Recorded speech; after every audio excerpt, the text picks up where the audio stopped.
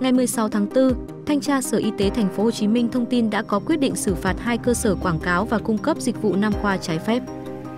Cơ sở 1 là công ty trách nhiệm hữu hạn Sài Gòn Sai có địa chỉ 95 Võ Thị 6, phường Võ Thị 6, quận 3 được cấp giấy chứng nhận đăng ký doanh nghiệp chăm sóc da và cấp phép phòng khám răng hàm mặt nhưng lại quảng cáo và hành nghề điều trị nam khoa trái phép.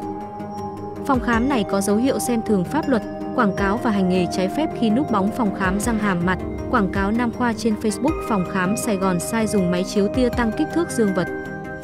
Cơ sở này đã 2 lần từ chối ký vào biên bản vi phạm hành chính tương ứng 2 đợt kiểm tra đột xuất của Thanh tra Sở Y tế xuất phát từ phản ánh của người dân. Sở Y tế quyết định tước chứng chỉ hành nghề phòng khám răng hàm mặt trong thời gian 6 tháng. Ngoài ra quyết định xử phạt cơ sở này 132 triệu đồng và đình chỉ hoạt động của cơ sở.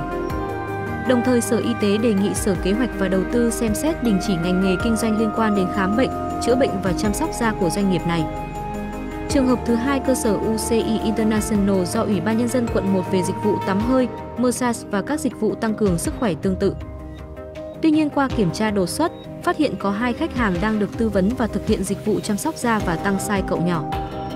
Kiểm tra trên Facebook của cơ sở này, có đăng tải các nội dung quảng cáo liên quan đến dịch vụ nam khoa như tăng size túy ông chuẩn y khoa, tăng size cậu nhỏ, trẻ hóa tái sinh toàn bộ gương mặt, xóa nhăn, nâng cơ.